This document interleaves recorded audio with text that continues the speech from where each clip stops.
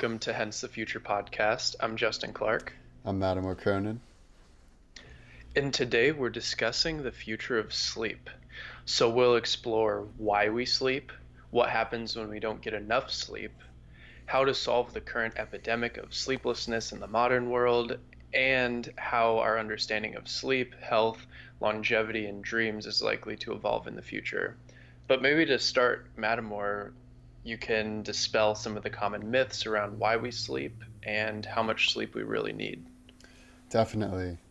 I would say the biggest myth, or the most widely believed myth, is the idea that some people can get by on just 4, 5, 6 hours of sleep per night. And there seems to be a certain type of sleep machismo that is especially prevalent in America. I'm sure you and some of our listeners have heard people who have this tough guy attitude towards sleep where it's like, oh, I'm working 20-hour days. I only sleep for 4 to 5 hours a night. You know, you can sleep when you're dead. Like that kind of attitude, which is very like American and very capitalist. But the reality is, through testing done by Matthew Walker and others in their research labs, if you round to the nearest percent, 0% of the population is able to function properly on 5 to 6 hours of sleep per night. So you have a higher likelihood of being struck by lightning than being the type of person who can operate well on less than 7 hours of sleep per night. So that's like the biggest myth. And there are people in my life who I want to have this conversation with them and be like, dude, you're only fooling yourself. Like, like you can't operate this way. You gotta get more shut eye. And even with like the extra hours in the day of, you know, doing extra work or whatever, you lose out on the productivity per hour, and you also lose out on your creativity. And when you don't have enough sleep, it's like you're not able to see the big picture. You get too caught up in the weeds and you don't see how all the parts connect. So I would say that's the first myth. The other two myths are specifically about aging and your stage in life. So for teens, people tend to say, okay, teens, they're just lazy. They sleep in too late. You know, why don't you get out of bed and do something? You stay up late. You're waking up late. What the heck is going on? And there's actually an evolutionary reason for that, which is that teenagers have their biological clock, their circadian rhythm gets delayed relative to adults when they hit their teenage years so that they can start to break off from dependency and they can learn how to live on their own.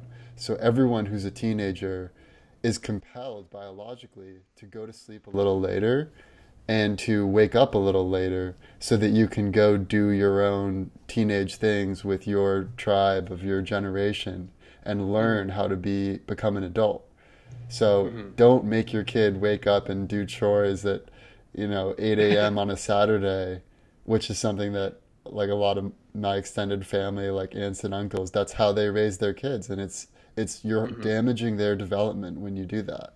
And it's also worth pointing out that society as a whole is structuring kids' lives to wake up earlier. Yes. So we see my high school started at 7:15 a.m., Oh, which is, brutal. yeah, I mean, it was ridiculously early, and just having that throughout the week, it creates this sleep pressure, and this is something that Matthew Walker talks a lot about. And when you build this insane sleep pressure up over the course of the week, on the weekend, kids are going to be sleeping till past noon, which is even longer than they would have naturally. So it's this compounding effect that society has been very slow to catch up on. I know there are Right. some schools that are, starting with a delayed schedule now, like maybe 9 a.m., which is still arguably Right. too early. And I'm not saying that every school can practically do this, because there somehow needs to be a match between when parents go to work and when kids go to school. So it's like a huge Or you just problem. have them take a self-driving Tesla there, There and we you go. don't need Yeah, I that mean, that would be match. the ideal. I guess it's like, well, buses can take kids to school, but what happens if the kid is too young, or like if the kid maybe is a little misbehaved, like you at least need to make sure that they're going to school. Like Right. Well, some that's why we need kids. more flexibility for kids in school, but also for parents who Mhm, work, so you can mhm, accommodate those needs. And mhm, then I would say, on the flip side, from how we perceive sleep for young people, with older people, there's this myth that as you get older, you need less and less sleep. And the reality is actually that everyone needs 8 hours of sleep per night, or between 7 and 9 hours of sleep per night, even when you're mhm, older.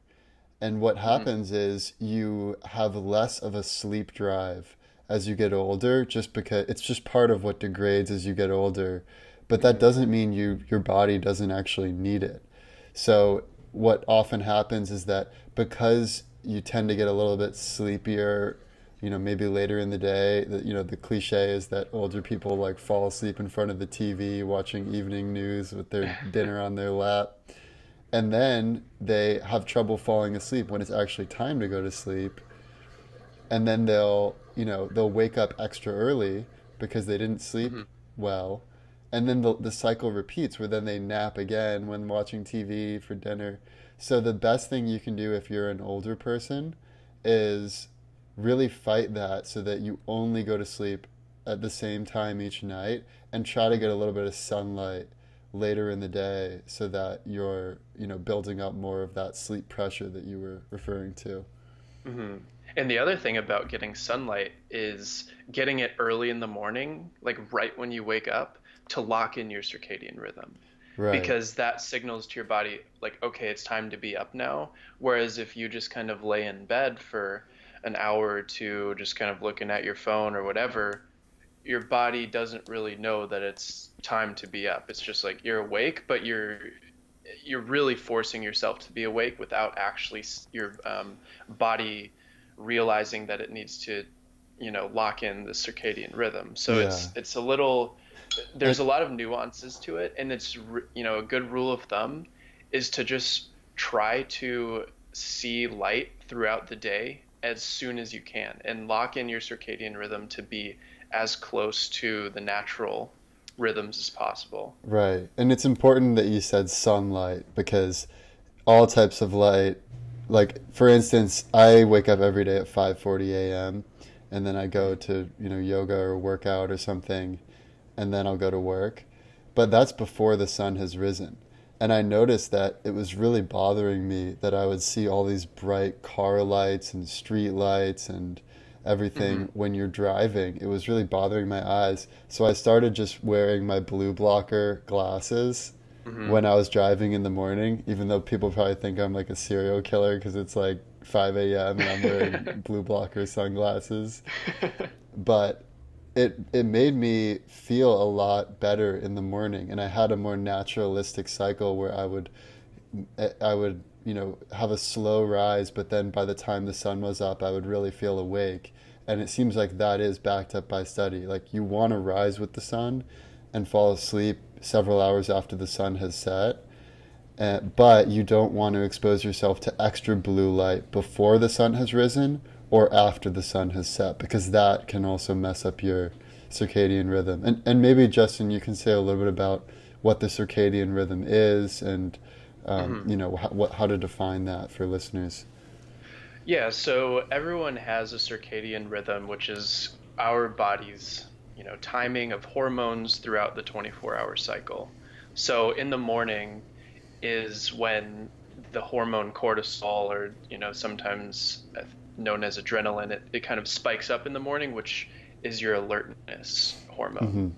And then throughout the day, cortisol sort of drops off, and then you have adenosine, which is there's a lot of I'm Yeah, not so going to I try think the to. simplest way to say it is you have your wake drive and your sleep drive. Yeah. And basically, the wake drive, you can just imagine it as like this cycle that oscillates.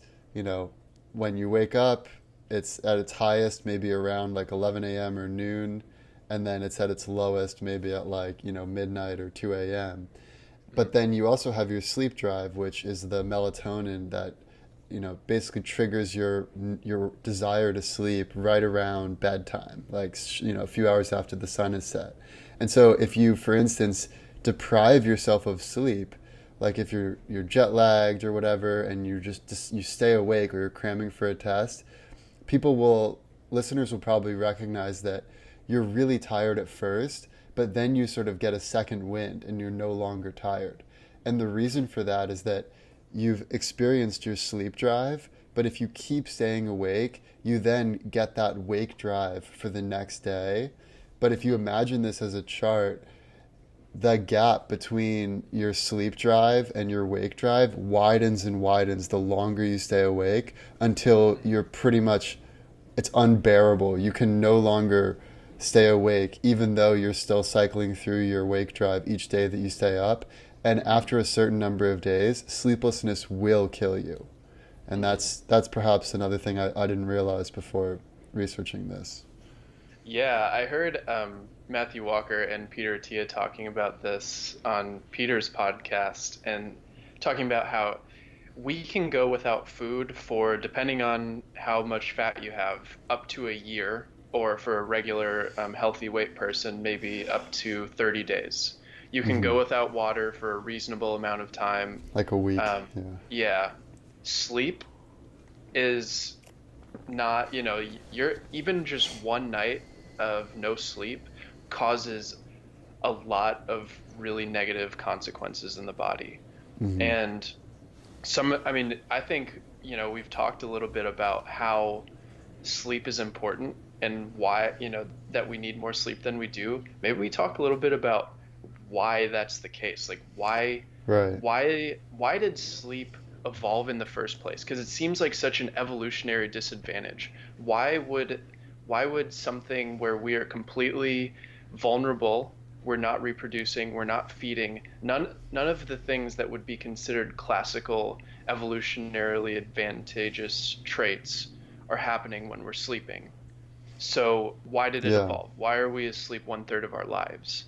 And I think we should maybe talk about that. Definitely. But the first thing that I find really interesting, the way that Matthew Walker puts it, is when we're awake, that's just low-level brain damage. Like he kind of has this theory, and he hasn't tested it yet, but he has this theory that sleep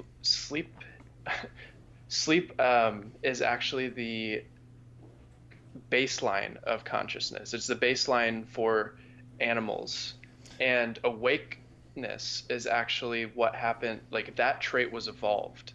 So basically, when we're awake, it's causing all of this low-level brain damage and buildup, and sleep is a way for us to refresh that. So like when we're in deep sleep, our brains actually get flushed with cerebrospinal fluid. And it's another quote he says is that it's our Yeah. body's best shot at immortality is sleep. Yeah. And it's worth noting that every biological organism on the planet that we know of experiences sleep. So he also has a hypothesis that we evolved initially with basically being asleep all the time, and then wakefulness came later. And even plants, for instance, sleep. Trees and plants, they will often close their flowers at night, and they'll go into a mode of just basically processing the nutrients that they've gathered in the previous day. And then the next day will come, and then they sort of open up their flowers, open up their leaves, and then they go to work, where just like how we're going around hunting, doing work, earning a living so we can get our the resources we need to keep going, that's also what plants are doing. And it's the same for every species we know of. However, interestingly, only mammals and birds experience REM sleep. And maybe we can say a little bit about the differences between, non-REM and REM sleep. And so basically, every being experiences non-REM sleep. And this is if you see someone's brain in an fMRI scanner, you'll notice that everything is in this cyclical, nice rhythm where there's sort of this, your whole body, your whole mind is in sync. And oftentimes it appears that you're replaying what happened during the day. So they've done tests with mice after going through a maze, and it's like their mind is cycling through what that experience in the maze was like. So you're basically creating what we call muscle memory, which is actually more accurately defined as brain memory. And you're also transferring the files from your short-term memory that day into long-term memory. And you're also doing things like managing your emotions, managing your metabolism, managing your blood pressure, your stress levels, all of those. And then when you get into REM sleep, that's when your eyes are rapidly moving. In the brain scanner, you actually have a similar level of activity as you do when you're awake. And what's happening there is you're basically creating new neural connections, and you're reconfiguring your map of conceptual connections, so that essentially when you wake up, you have a new software update, a new version of your mental map of reality. And when you haven't slept well, they've shown you have a 40% decrease in your ability to remember new facts. So it's almost like if you haven't slept well, any new memories are just getting balanced out. It's like you ran out of memory on your computer and you can no longer accept it. And I think like one way to really get across the concept of this mental map that we're constructing is this game called Convergence. Have you ever heard of this game? No, I haven't. So this game is basically, here, we'll play it real quick. So first, just think of any word, any concept, idea, word, and then on the count of 3, just say it out loud. And I'm going to do the same. I'm just going to think of a random word and say it out loud, okay? Okay. Ready? 3, Yep. 2, 1. Podcast. Tree. Okay, tree and podcast. So now think of another word that is whatever is related between tree and podcast, and then we're going to say it on 3. And if we both say the same word, then we converge. We win the game, okay? 3. Are you ready? I don't know. Okay. Sure, let's go. All right, 3, 2, 1. Knowledge. The future of trees. Okay, so we didn't converge, and we don't have to keep playing this, but you can imagine basically what we're doing is I'm comparing my mental map of reality to your mental map of reality. And if we converge on the same connecting concept, then that's how you win the game. And it's really fun. I would recommend playing this with you can play it with a big group of people where anyone who feels like they know what you're going to say can raise their hand and then they say the next one. Okay. But I just find it fascinating to think of sleep and, dreaming as this process where you're sort of reconfiguring your whole mental map. And that's what, there is a limit to how much raw data you can remember, and that's why sleep also involves forgetting a lot of that. But throughout your life, if you're living life well and sleeping well and gaining knowledge and being healthy, you should have a better and better mental map of reality the longer you live, so long as you remain healthy. Yeah. And what does that lead to? It leads to better decisions. It leads to more rich connections between people. Like if you have a more interesting point of view or a more creative point of view, because one of the things that I think creativity is it's really just an integration of ideas, right? So it's like taking seemingly disparate things and putting them together as one. And when you have this process of REM, or before REM, you were saying how all the memories just put straight into long-term storage. That's fine, but it's kind of like they're in silos at that point. And then REM sleep acts as a way to integrate all of those silos together. And right, it's like you're putting it in context of your whole narrative self, your sense of identity, your version of reality. And that's why oftentimes with dreams, people will feel like there's some real significance in what they have dreamt. And oftentimes there is significance, but it's not so much that you're getting messages from God, and it's more Mm-hmm. that you're getting messages from your mysterious subconscious, where oftentimes it's an emotional story. Like you'll have it's emotional and visual oftentimes is what's unique Yeah. about REM sleep, where you'll have these crazy dreams where you're running, you're seeing things, and then you're having some strong emotional reaction. Maybe there's people who are sort of characters that are similar to people in your life that you've had a strong emotional relationship with, whether it's positive or negative. And just as an interesting side note, Matthew Walker talks about how oftentimes people who say they were abducted by UFOs, you know, it pretty much Mm-hmm. exclusively occurs at night while Okay. were sleeping, and Yeah. they experience a feeling of paralysis, like there was a Oh yeah. paralyzing agent that the UFOs gave Yeah. them. And then there's this really trippy sort of experience where they see figures and beings, and it's emotional, and there's lights and there's visuals. And what is likely happening is not that they were actually abducted by a UFO, it's that they were in this state of REM sleep and then they experience sleep paralysis, which is terrifying in its Mm-hmm. own right because you want to move, you want to, move your head or shout or move your arm or something, but you Mm-hmm. can't. So it's Yeah. terrifying to you. And then you're in this state between sleepfulness and wakefulness where you're probably still cycling through these Mm-hmm. visuals, these dreams rapidly. And you Mm-hmm. have that emotional aspect of dreams where you're processing emotions and strong connections. And if you're the type of person who watches crazy sci fi movies or whatever, Uh-huh. then you have all the ingredients you would need for a UFO abduction experience. And as someone who's experienced sleep paralysis myself, I found it reassuring that they are as common as the hiccups. So it's not, Really? yeah, it's not that you have something wrong with you necessarily if you get sleep paralysis. It's actually fairly normal occurrence. If you get it really often and really badly, it can be an indicator of narcolepsy. Okay. But for most people, it's harmless, and you should just try to not freak out too much if it happens to you.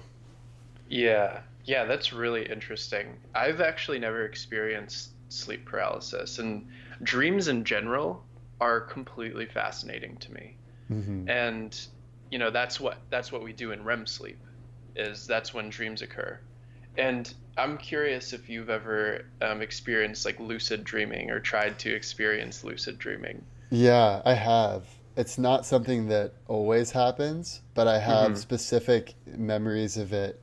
Like, for instance, I used to have this recurring nightmare when I was a kid, and Mm-hmm. the way I broke out of it finally was through lucid dreaming.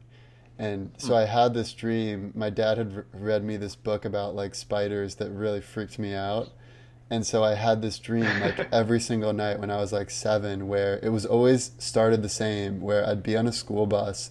There was this like Asian girl sitting next to me, and I was like, "Oh, what's going on at the front?" And there was some experiment the teacher was doing where they had this like spider in a jar, and then they poured this substance on the spider, and then the girl Mm-hmm. would just not say anything to me, and then Huh. the spider would grow to be bigger than the bus, and the bus would like burst open, and then I would be like running around in like the holes like where the spider normally lives, and the spider would be chasing after me. Mm-hmm. And I kept having this dream, and I was terrified to go to sleep because I knew I would experience it. But then finally, one time, for whatever reason, I was able to lucid dream. And I remember saying to the girl next to me, like, I know what's going to happen. I've been in this dream before. Like, this spider's going to get Uh, super big. And the spider did get big. And then I just, like, stood my ground and let the spider devour me. And then I never had the dream again.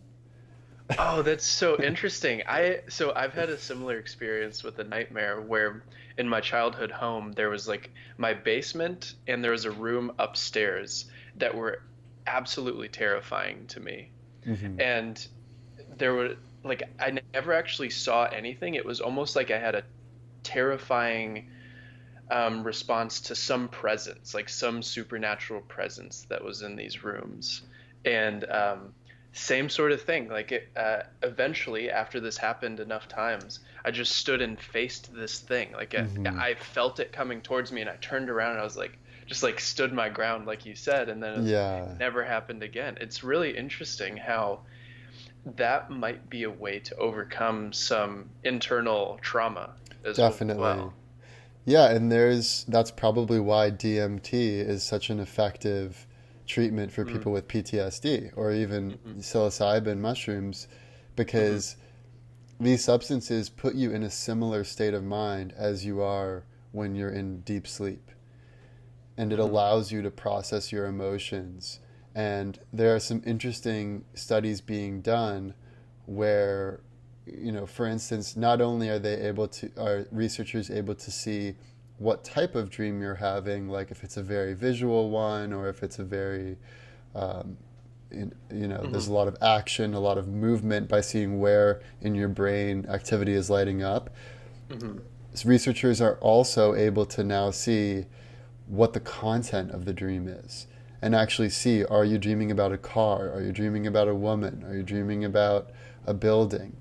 mhm. And so it's interesting to think of in the future, will we be able to actually see what someone is dreaming? Like in the farthest version of this, maybe you can literally record your dreams, put on VR goggles, and relive your dreams in the same sort of way that you experience them, and then maybe even share them on social media Huh. or send them to your friends like, dude, you're not going to believe this dream I just had, check this out.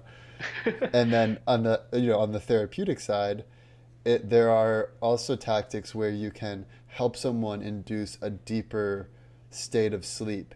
And what they're doing now, Matthew Walker in his lab, they're actually giving low level electrical impulses to your brain that reinforce the natural cycles of your non-REM sleep. Mm, So it makes the oscillations of your brain activity higher and greater so that you achieve that deeper level of sleep.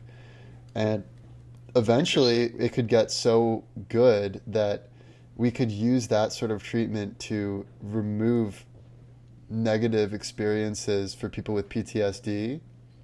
And Yeah. we might even be able to do it where you can selectively remember certain things. Like if you practice that day really hard and your goal in life is to be a great pianist, perhaps one Mm, day you can just go into your phone and say, I really want to spend like almost all of my NREM sleep tonight on remembering this piano practice. I really don't care about like the other stuff that happened today nearly as mhm. much. So there's a lot of interesting possibilities with sleep as it relates to the future. Yeah. Yeah. Can you imagine how trippy it would be to replay your dreams and experience it while you're conscious and your cortex is running? Because, when Yeah, I think about my dreams, I just kind of like appear all over the place. Like the landscape changes around me. In my dream, it's totally normal, or it seems normal that everything is changing, and that or that I'm looking at a clock and it's just like melty, or like you can't really focus on one thing in particular. It's like your right, gaze is it would be a very interesting thing. I hope that happens right. because I want to experience just how weird dreams actually are. Yeah. And the reason why it's so trippy is that your prefrontal cortex is basically turned off when you're dreaming and you're asleep. Mhm, So your prefrontal cortex is the CEO of the brain. That's like what mhm, makes us the most human. That's what mhm, largely separates us from other apes. And so when you're asleep, it's like that CEO is gone and all of the children are running wild and they're just doing whatever they want to in this safe environment where you're not going to move around or thrash that much if you're a healthy sleeper. mhm, And so you're able to sort of process all of these emotions and thoughts and memories and ideas and connections in a way that is just totally fluid and it's not beholden to rationality or logic or mhm, hierarchical understandings in the same way mhm, that you are when you're awake, which is also why it's kind of similar to the psychedelic experience where in a mhm. way it seems more real and more honest to the way reality actually is, because not everything is framed in that logical, typical wakeful construction. Right. Yeah, I bet, once we understand that, like you said, we can really like catapult learning into the future. Like we can make it to where we're learning things that are totally inconceivable at an early age. Like it could be possible in the far future that a PhD level education is possible by the end of, or by the age of 18, Hmm. or something even further, as long as we can kind of integrate these memories more effectively. And there's probably a ton of ways we can do that. And we might also be able to increase the bodily repair mechanisms that go on during sleep, and we might be able to. I mean, Matthew Walker talks a ton about dementia and Alzheimer's as it Right. relates to sleep. And if we can keep learning and make sure that we're sleeping and our brains are active during sleep and actively cleansing themselves during sleep, then it could reduce the risks of these diseases by pretty inconceivable amounts. Yeah. I mean, I think we already mentioned that, Ronald Reagan and Margaret Thatcher both bragged about sleeping Hmm. only a few hours a night. They both developed Alzheimer's. Hmm. President Trump also brags about only needing 4 hours of sleep a night. And he should be Hmm. careful because he could likewise develop Alzheimer's. There was Hmm. also a study done with Japanese businessmen where they looked at their health, specifically their cardiovascular health, for male Japanese workers who slept less than 7 hours a night and Japanese workers who slept more than 7 hours a night. The risk of heart attack and the incidence of heart attacks was 500% greater for the group that only slept less than 7 hours a night. Hmm. So it's insanely easy to see the difference in health when you just look at the data. And, I think it's maybe now we talk a little bit about the societal level epidemic that is sleeplessness, especially in America. And I think the first like sort of stats to realize is that, the average amount of sleep right now in America is not looking so good. It's around 6.5 hours per night. And there's also an obesity rate of around 35% of all Americans are obese. Now, rewind to 1950, the average amount of sleep was almost 9 hours, and Interesting. the level of obesity was 12%. So Yeah. this is another interesting correlation where people like to say how, yeah, Americans were spending more on healthcare than any other country, and yet life expectancy is actually declining. But it's Hmm. not necessarily that our healthcare is so awful. It's more that our health is so awful. The way we live our Hmm. lives is so awful. Hmm. And it used to be the case that people thought, oh, there's three pillars of health. There's sleep, diet, and exercise. But now the thinking is actually that sleep is the foundation for the other two Hmm. pillars, that diet and Hmm. exercise sit on top of the foundation that is a good night's sleep. And Yeah. what happens is if you don't get enough sleep, you're hungrier the next day, you overeat, you're also over caffeinated. It takes about 14 hours for most of the caffeine to leave your body. So if you're someone who has an afternoon cup of coffee, or if you're someone who has a nightcap of alcohol, both of those will give you worse sleep. You'll continue to overeat, you'll get obese, you'll become diabetic. Hmm. Your health will just unravel. It exacerbates aging. We talked a lot in the future of aging that it damages your telomeres, which is basically like whenever your DNA replicates, there's these like, shoelaces at the end Hmm. that sort of keep the DNA information safe, and that Hmm. those shoelaces fray when the telomeres get damaged, and that happens at a much faster rate when you haven't had a good night's sleep. Even one night of sleep that you miss is a big Yeah. deal. And that's another really important point for anyone listening to this, is that you cannot catch up on sleep. Yeah. There's no banking of your sleep. If you miss out on sleep, you will never get that sleep back. Yeah, and it's good to approach that from an evolutionary lens as well. We historically haven't had the issue of sleeplessness. There hasn't had to be some sort of adaptive mechanism to deal with sleeplessness, the same way that our bodies have adapted to famine, for example. Hmm. The other thing that you mentioned is how it really increases weight gain. And that's Hmm. actually a multifaceted mechanism. So when we lose sleep, our bodies are in a more um, stressed state. And when we're in a more stressed state, we hold on to fat cells more tightly and get rid of the muscle cells. So if you're trying to work out, if you're trying to diet, none of this even matters if you're not sleeping just because of that. And you also tend to make worse decisions. You don't eat as well just because of this low energy and stressed state that you're in. So there's so many things that are going on that lead to poor health that, we need to really solve the foundation, like you said, Definitely. which is sleep. Yeah, and for anyone who still, after listening to this, has that machismo attitude where it's like, I'm fine with 5 hours of sleep, I would point to another piece of data, which is that when you get less than 7 hours of sleep, your sperm count is 29% lower, your Mm-hmm. testicles are smaller, noticeably Mm-hmm. smaller, Mm-hmm. and you have the sex drive of someone 10 years older than you. Yep. So you have much lower sexual performance when you aren't getting enough sleep than when you are. So do you still think it's macho to not get a good night's sleep? And then if you're a woman, you tend to have fertility issues if you don't get enough sleep.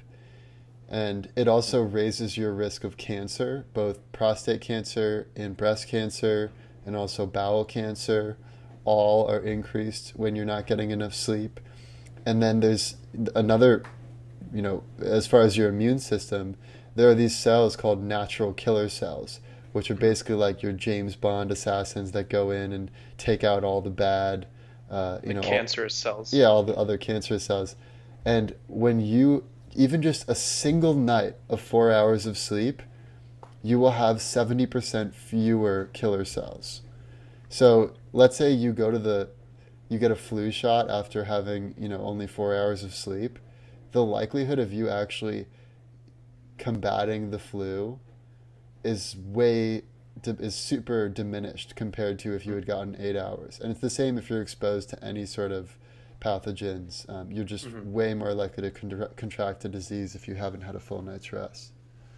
Yeah. Yeah, maybe now I think it's pretty clear that we need sleep. Maybe we talk about how people can improve their sleep.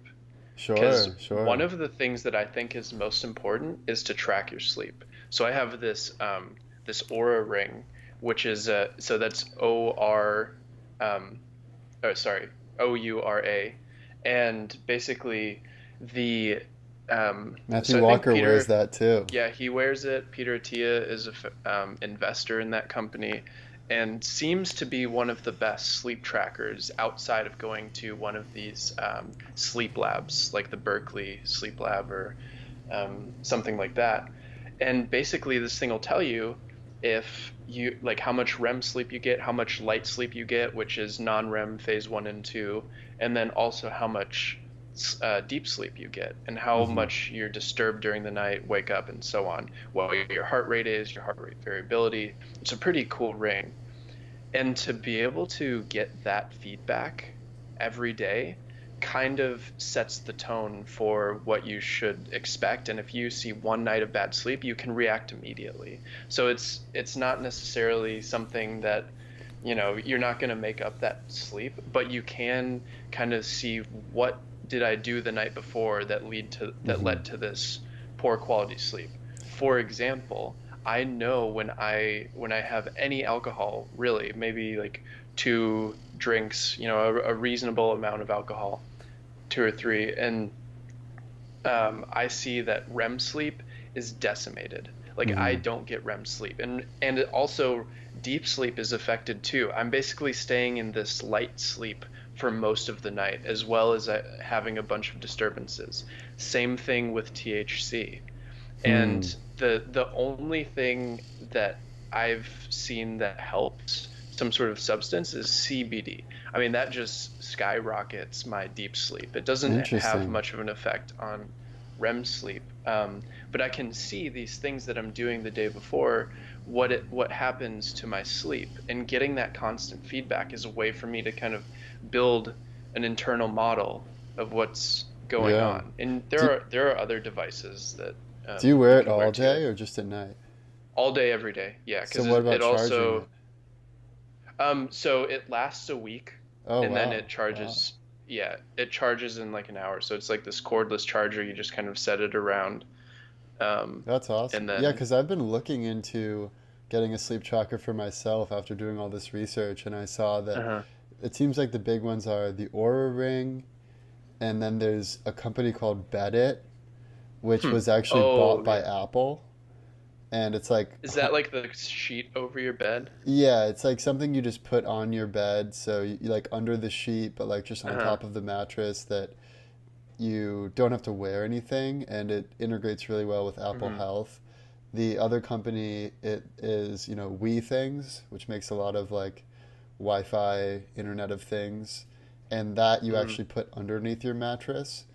But Hmm. yeah, I'm curious, like it's interesting to hear you speak about which substances have led to different types of sleep because part of the reason is that that's important is we're so bad at knowing how good of a night's sleep we've gotten and how different Yeah. substances are really affecting us. We're also bad at predicting how well we'll perform on different levels of sleep. So by Hmm. seeing the data, seeing Yeah. really is believing, and it gives you much greater insight into your circadian rhythms and what's needed. It's Hmm. interesting that you say that you haven't gotten great sleep with THC because for me, I used to be on, I used to have sleeping pills when I was like Hmm. teenager or whatever. But then I sort of moved to weed in my 20s and Hmm. I've had a much better time sleeping. I was diagnosed with insomnia. I no Hmm. longer have insomnia. I fall asleep fine. I wake up feeling Hmm. refreshed. But I have heard on, the Joe Rogan podcast with Matthew Walker and elsewhere that you Hmm. do have less REM sleep on marijuana. And there's Hmm. not as much evidence compared to alcohol and caffeine and tobacco. We know those are really bad for sleep. There Yeah. haven't been as many studies done with marijuana, but Hmm. I'm curious, do you notice that you feel like you've had a better night's sleep when you haven't had THC and maybe when you've just had CBD, or is it just that you see a difference in your REM sleep in the app? So it is an interesting thing to me. And I think it also depends on like the administration. So do you smoke it? Do you have an edible or whatever? Hmm. Um, so either way, I notice that falling asleep is extremely easy. Hmm. Like it's very cozy, fall asleep. I also notice a sort of it's more. I actually seem to have more vibrant dreams, which is what makes me feel like if I wasn't looking at the data, that's what would make me feel like I got more REM sleep. But it's almost like I have like shorter and more intense REM sleep Hmm. um, than typical. And yeah, I mean it Yeah. also depends on how early in the day. So it's like if I um, were to if I had some a little bit before sleep, then it would make me fall asleep easier and whatever. If it was earlier in the day, it doesn't really affect Right. me as Well, I much. noticed that. Um, So, I have another question for you. So, I noticed that before I went to Japan, I was, uh-huh. I more or less smoke weed most days. But in Hmm. Japan, they're super strict weed laws. So, for almost 2 weeks, I didn't have any THC, any weed. Really didn't have much Hmm. alcohol either, just because I don't personally like to drink that much. No tobacco, not that much caffeine either. And I just Hmm. got flooded with dreams, with the wildest dreams. every night I'd Mm. wake up, I'd tell Maria about my crazy dreams, and it felt like I had been building up all of this like dream fluid that when I stopped smoking weed, it was just unleashed. The floodgates were furled open. And so Yeah. I wonder, like, from my research, it doesn't seem like that's something that happens with alcohol or caffeine or tobacco. It's Hmm. more just like you miss out on it.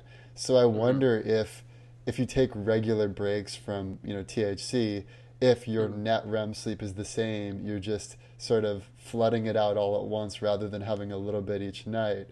I mean, that would be my hope, Yeah. but who knows? Yeah, I don't know. It's something that you just probably need to experiment with yourself because I I've gotta heard get that an aura story. ring, I think, because Yeah, I've heard that story a lot where if people just kind of give it a little break, the dreams are just kind of outrageous. right. And that's, that could be or actually one follow-up question for you is, did you feel like you had trouble falling asleep? Like, do you feel like that might have been, Well, um, it's definitely easier for me to fall asleep when I've had a little bedtime toke, mhm. but I would say I feel like philosophically I've overcome sleeplessness because I'm Yeah, no longer as stressed about reality because I've sort of realized that the only thing that exists is consciousness and its contents, and nothing can okay. really harm me, whether it's physical pain or something with jobs. So I feel like I don't have the same level of anxiety that I did when I was an insomniac in my teenage years. Hmm. So, but it definitely takes longer. And normally I'll just read for, 50 pages more than I typically would if I haven't had any, THC or Hmm. CBD. Yeah, So yeah, I don't know. yeah. I'm really interested to sort of track my results, and I'll definitely share it with our listeners if I find anything interesting. Yeah, yeah. I mean, we all sort of have our own, artifacts or our own problems with sleeping. Like my problem is I can fall asleep immediately. Like my sleep latency, which is how fast you fall asleep, is somewhere between like 6 and 8 minutes. Like it's very fast, relatively Right. speaking. Um, but once I'm done with my deep sleep, I will kind of wake up more frequently. And I Hmm. do have like crazy dreams almost always.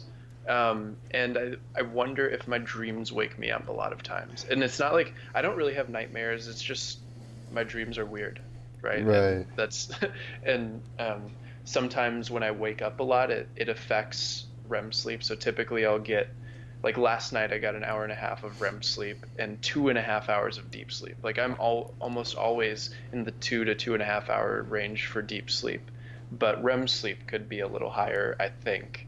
Right. Um, Interesting. yeah. Yeah, and then I guess for listeners, just giving some advice based on research for how to get a good Hmm. night's sleep. The Yep. number one piece of advice Matthew Walker gives is regularity. Always Hmm. falling asleep and waking up at the same time. And if you have Hmm. an iPhone, it's really easy now. There's in your clock app, there's bedtime, and you can set your bedtime. Like I have this where my bedtime is 9:40 p.m. and my wake Hmm. up time is 5:40 p.m. So I get a full 8 hours, Hmm. and usually I'm in bed before 9:40 reading so that I can actually try to be asleep by Hmm. 9:40. So I would set that and I think there's something similar with Android phones as well.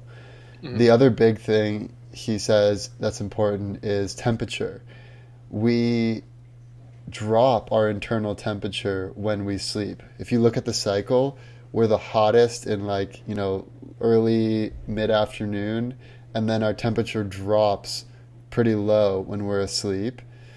And so if you can be in an environment that's around 65 degrees, that's Hmm. optimal for most people. Hmm. You should also have lower lights as it gets later in the day, so you're sort of in line with that natural rhythm. And, ultimately, the Hmm. best scenario would be if you could connect your bio tracking data with how you sleep with your thermostat in your home, with your humidifier, with lighting. Hmm. So then everything sort of works in synchronicity with what's best for your body.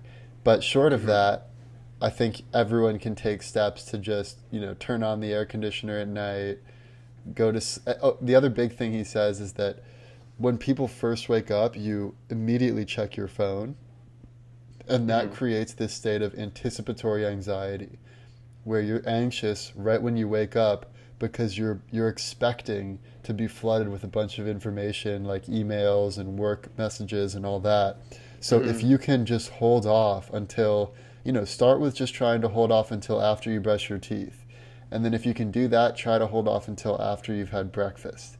And the more Yeah. you put it off, the healthier your mind will be when you wake up. Yeah. Yeah, I mean that's all good stuff. And then obviously like really thinking about your light, the environment. So if you can somehow match the internal lighting of your house to be similar to the outside lighting to kind of get your indoor circadian rhythm to match the outdoor environment, that would be awesome. Because one of the issues we see today is people during the day, they're in a much lower light environment than what is outside because we're inside, we have these crappy fluorescent lights everywhere, and at night all the lights are on inside, so it's way brighter inside than it is outside. And all of this is with low quality light. It doesn't really have a full spectrum, typically more blue light focused lighting, and it just messes everything up. Hmm. So that's one thing that I've really focused on, like just having blue blocking glasses. I have like, these like amber glasses that I'll wear all the time. Screens, all of that is blue light. Hmm. That that is Although more. most like Apple devices now at least have that like lux Yeah, overlay. I don't know yeah, how effective that is, but it seems better than how it used to be. yeah, for sure, for sure. There's a lot of research about it, Hmm. and companies have taken action to kind of um, make sure that all of that is working. Yeah. Yeah. I'll just name two more things that Matthew Walker said, and then maybe we can get into our future scenarios.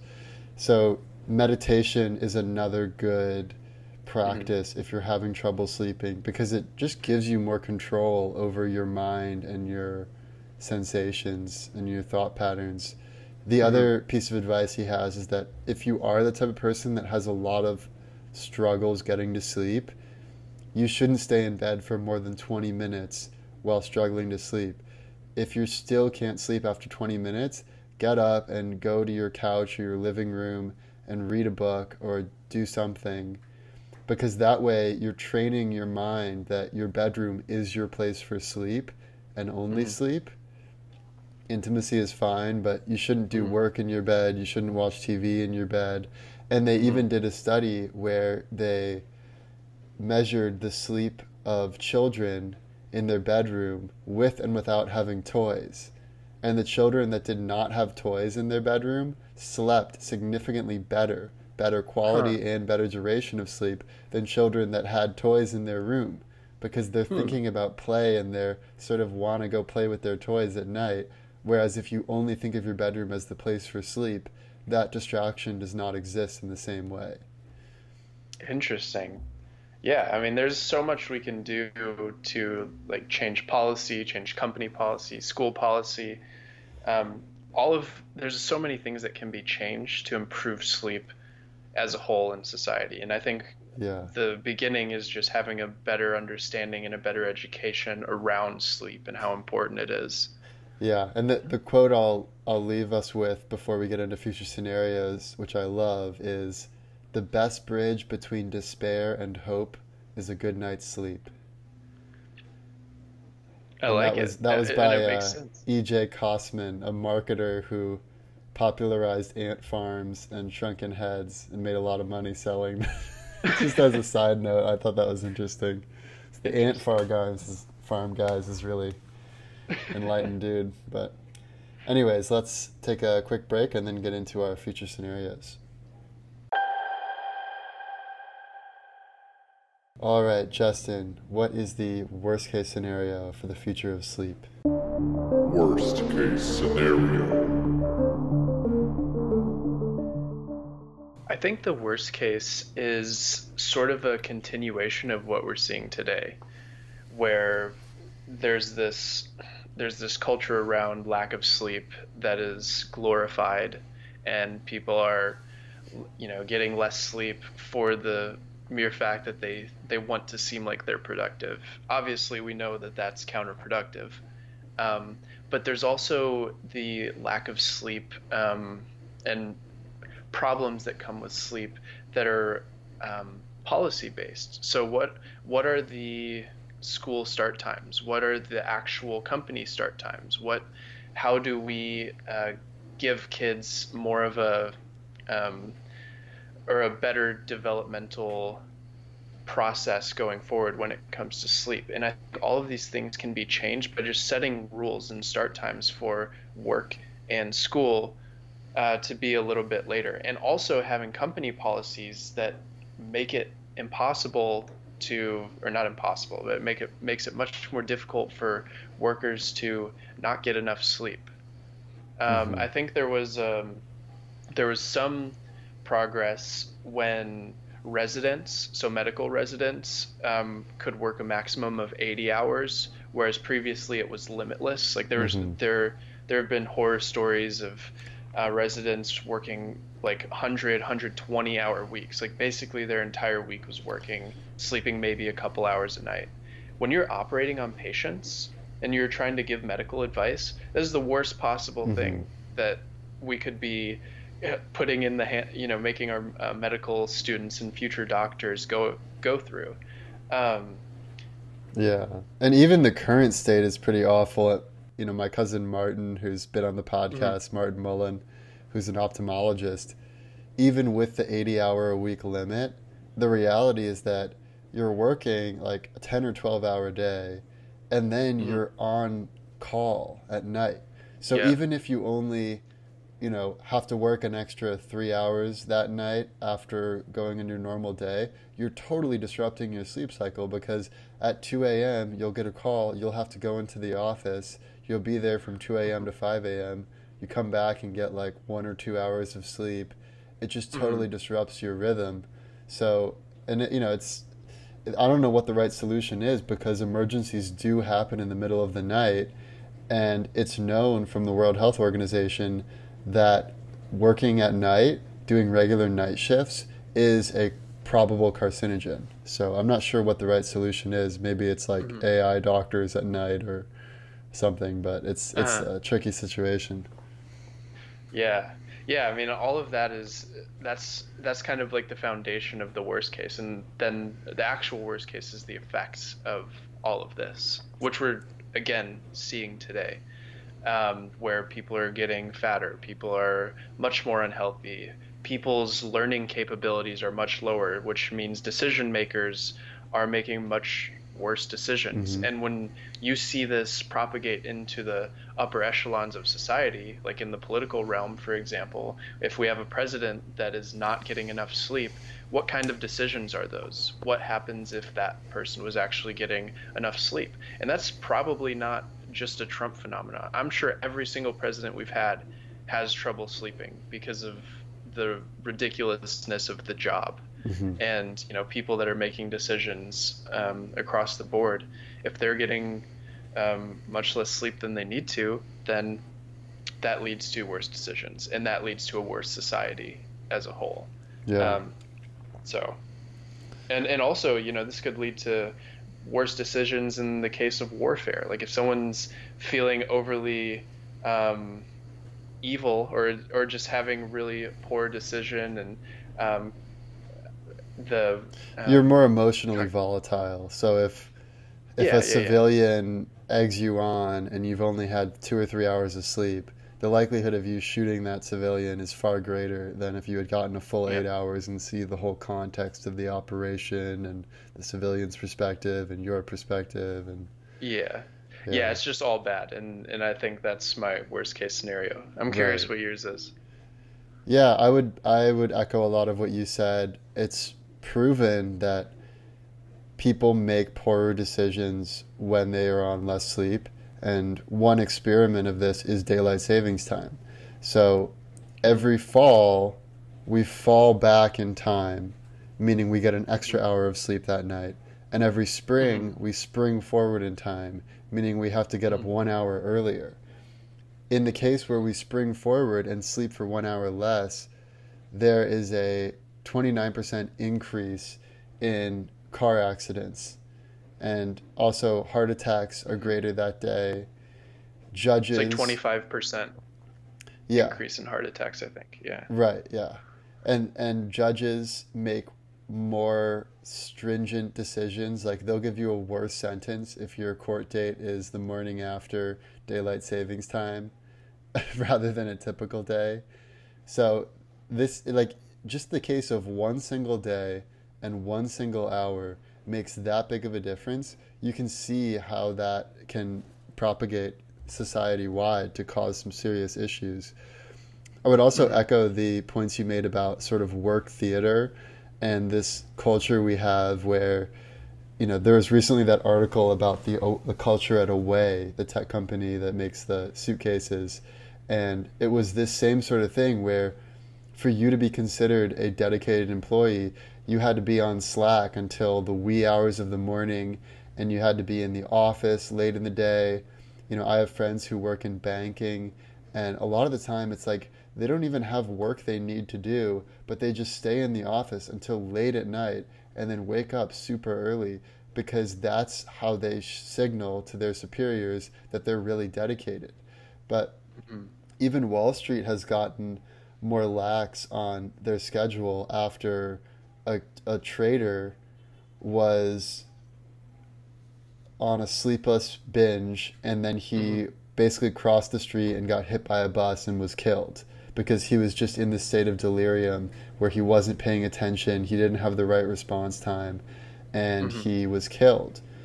And people might be surprised to hear that there are more deaths as a result of drowsy driving than there are of all types of driving under the influence, including alcohol and all types of drugs. So there's like serious problems with operating on a lack of sleep. I would say, like, if our current trends continue, we're also going to see greater health problems as Americans become, they sleep even less, they become even more obese, they develop dementia, Alzheimer's, heart issues, diabetes, all of the hypertension, all of these issues are going to increase so long as we continue this current trend of having less and less sleep.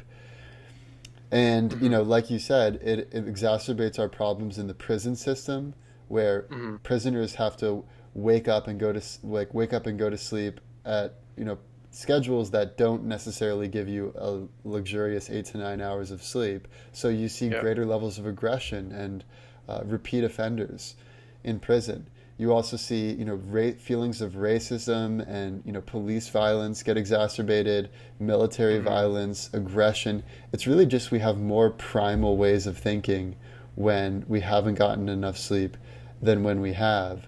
So, yeah, I agree. My worst case scenario is that we continue along the trend that we're on. And if we do that, then it's not looking good for the future of modern society.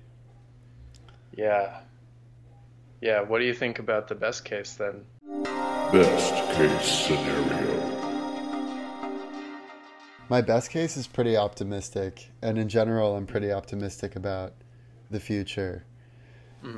I believe that there is going to be a convergence of tracking, the measured self, and autonomous internet-connected devices.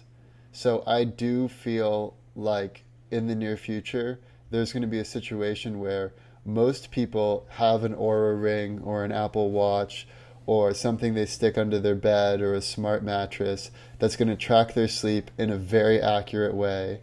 And that data is going to be connected to their home lighting system, their temperature, their humidity, and maybe even beyond that. Maybe even their car has, the windshields dim to a certain level depending on the day.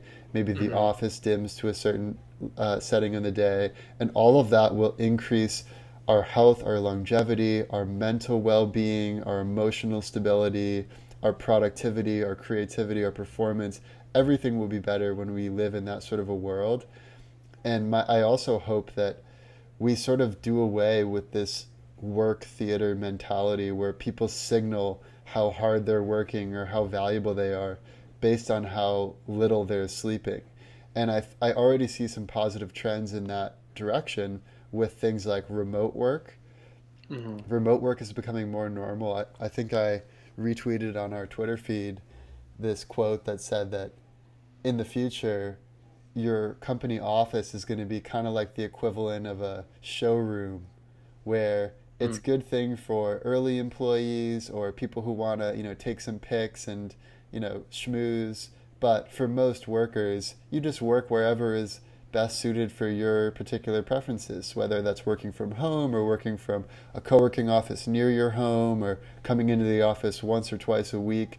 That does seem to be the future of work.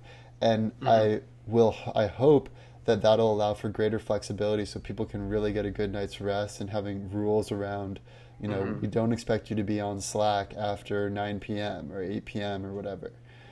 There's also a bias between, early birds and night owls, and early birds tend to rise higher in the ranks. They get promoted more often. They're perceived as being more valuable. I'm an early bird, so I even have these biases a little bit myself, but some people just simply are night owls. That's the way their body functions. And there's an evolutionary reason for that. The reason is that when you're asleep, you're the most vulnerable. So if everyone in your tribe falls asleep at the same time, there would be 8 hours when your tribe is vulnerable.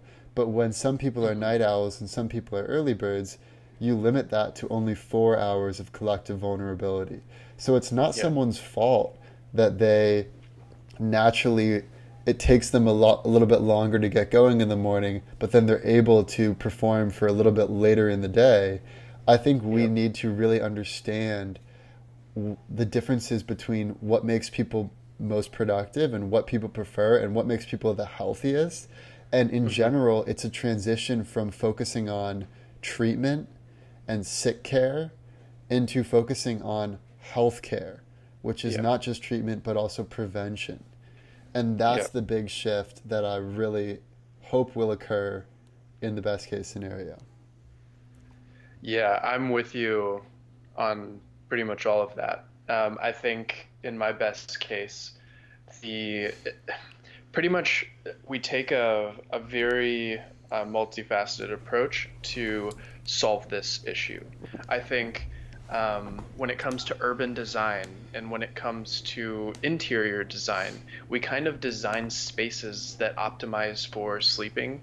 And if you really think about it, you're in your bed way more often than you are in the other parts of your house. Like that's the most common place. So we should really focus on that. But we should also set up the other parts of homes and apartments to kind of lead to bed when it's necessary.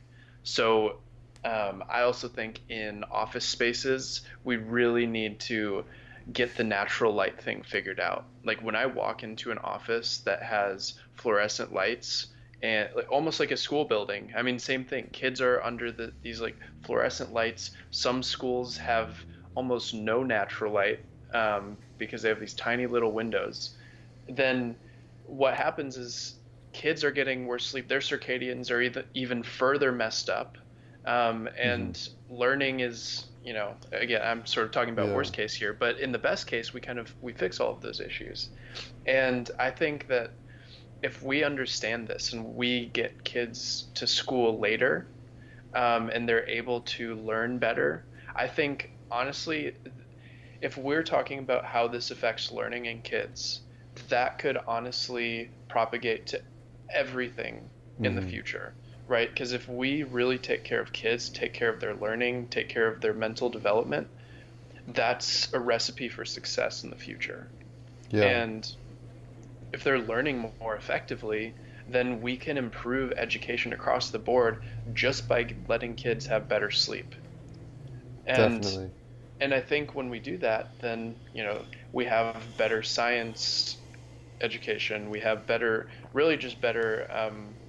reason and logic across the board, but we also have better creativity. It's like this perfect storm of awesome, intellectual capabilities, as long as we can let kids get the sleep that they need, and also let adults get the sleep they need. Like all people in society can be productive, but like we've talked about a couple times, sleep is just the foundation. Totally. So all of the best cases that we've ever talked about on Hence the Future rests on the innovators.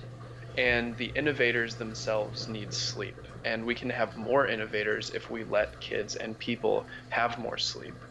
And it's just this foundational thing that is often overlooked. And that's the other part of the best case, is it's not overlooked. Like, people really start to see what the true benefit of sleep is. Right. And yeah, pretty much all of that is my best case.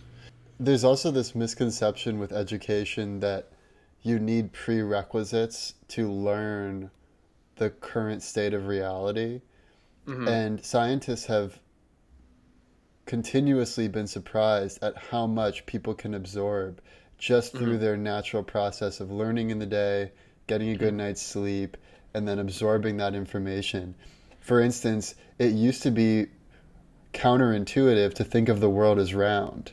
Like for Hmm. people who grew up thinking the world was flat, it was hard to wrap your head around the idea that the world is round. Hmm. Now, it's similar to thinking about the world, thinking about the concept of relativity, for instance, or thinking about Hmm. quantum mechanics. It's really hard if you grew up in a system where that wasn't drilled into you early on, and then later you Hmm. have to sort of wrap your head around it. Hmm. I think there's a real opportunity where we don't have to do all these prerequisites. We can give kids the current version of reality as we understand it today through exercises, through visualizations, through having them Hmm. experience what it's like to view the world in this way. And then if we give them enough sleep, they will be able to update their mental software to the latest Hmm. version. And that's how we're going to push forward and solve the great problems of our day. Is there life on other planets? Is Hmm. there a unified theory of everything that we just haven't discovered yet? How do we Hmm. square what's going on in the quantum realm to what's going on in the macro realm? We're not going to Hmm. solve it by having kids go through the same old, outdated thought processes that got us Hmm. to our current stage. We need a Hmm. new way of thinking about education where we Hmm. update people's software to the current version first and then let them Hmm. process it through sleep, diet, exercise, and a little bit of Hmm. flexibility for people's personal predilections. Hmm. Yeah. Yeah, I think that's exactly what we need. Now, maybe in the likely case, let's see how likely that is. Yeah, Most likely scenario. I must say, I believe that there is nowhere to go from up, or there's nowhere to go Hmm. but up from Yeah. here. If you Yeah. look at the fact that kids are sleeping for 2 hours less per night on average than they were 100 years ago, and Americans in general are sleeping for about, almost 2 to 3 hours less than we were 100 years ago. Hmm. All we have to do to see some serious improvements is to just get back to where we were, Hmm. 50, 75, 100 years ago. It's not like we're blazing this new trail of sleeping for Yeah. longer than is natural. We literally just need to go back to a more natural cycle Hmm. of, Hmm. sleeping for 8 hours a day. And I Yeah. think that's totally doable. And I also believe the more knowledge that we get through wearables and sleep Hmm. trackers, and the more Hmm. knowledge we get through research, and there's a lot of research being done in this space, the Hmm. more we as individuals, as organizations, as governments, as all of society will be able to understand the importance of sleep, and we can adjust our practices Hmm. accordingly. I do think daylight savings time will be abolished, and that'll be great. Hmm. And I do think the trend of remote work and flexibility around how people learn and how people perform in the office is going to evolve in a positive direction. So, my most likely scenario is maybe not as far as my best case scenario, but it's pretty close in that best case direction. Hmm. Yeah, I'm with you. I think in my likely case, we really are in the direction of the best case. There are still trends, but it's not really trending worse. It's just kind of remaining the same at this point in some realms, but also as a whole, I think it's getting better because the education around this is getting better. And I think Matthew Walker's book, Why We Sleep, came out at a perfect time, and it's getting all the necessary attention that it, that would lead to society kind of adopting new practices. But I think that there's so much natural resistance to the worst cases that we've talked about that our predilection is to just get 8 hours, right? Like, we're resisting the best case because the best case is the natural case. Right. So everything we do is just resisting that, and resistance can only happen for so long. And then it's going to have to give to some extent. Either some technology is going to render sleep obsolete, which I don't see happening ever. It's kind of like an okay boomer phenomenon where that's the mentality of the older generations. And when it's mostly millennials and Gen Zs that are the bosses in the workforce, I can't imagine we would have the same attitudes towards, like, come on, you can sleep when you're dead. Like, oh, you're not able to have a Zoom call at 10 p.m. at night. Like, what, are you not dedicated? Like, I think that mentality is going to evaporate as the new generations are ushered into, the higher positions in the workforce. Right. Yeah, and I really think that we are going to approach the best case, and I'm excited about it. Yeah. So I would say, just as a final note for listeners, if you are interested in this space and you want to learn more, I would definitely recommend Matthew Walker's book, Why We Sleep, Unlocking the Power of Sleep and Dreams. A lot of the research we referenced in this episode is talked about in his book. He's also been on Joe Rogan. So he also has a TED Talk. So if you want to learn more, I would recommend checking out his work. And I would also wish you the best night's sleep. So thank you everyone for listening. This has been the Future of Sleep, and we hope to see you next time. The past, the present, and the future. Our computer is picking up a strange signal. The past, the present, and the future, baby. What's the world coming to? The past, the present, and the future. The past, the present, and the future, baby. The past, the present, and the future. Will attempt to stimulate consciousness. The past, the present, and the future, baby. Behind the strange signal is an alien The intelligence. past, the present, and the future. The past, the present, and the future, baby. It's possible.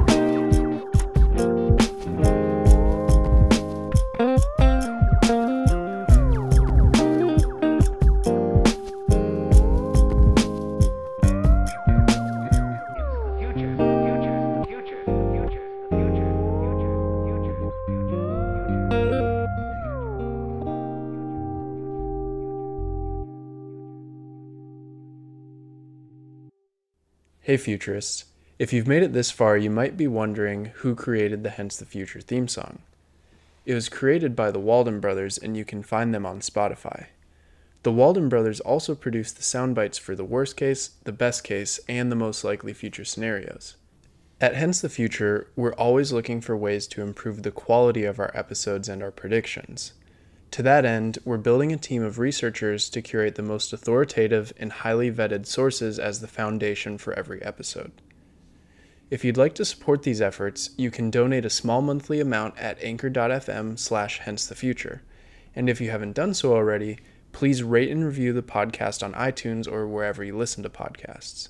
We appreciate your support.